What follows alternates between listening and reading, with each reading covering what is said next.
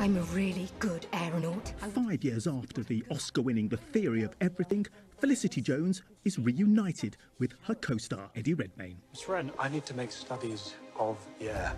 I'm not a coachman for hire. You are the only person who could fly us higher than anyone has ever been. This time he plays a scientist very different from Stephen Hawking, while she plays an adventurer, and they both embark on a terrifyingly dangerous balloon flight.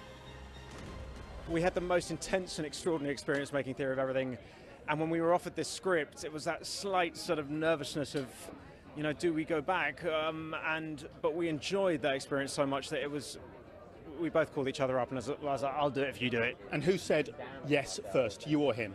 We both said yes together. We both were sent the script separately, and the fact that they were such two brilliant characters, that's what clinched it. I think had one character not been so good, the other person wouldn't have wanted to take part, but there was so much rich stuff for both of us. This is a festival that has a reputation for showcasing potential Oscar winners.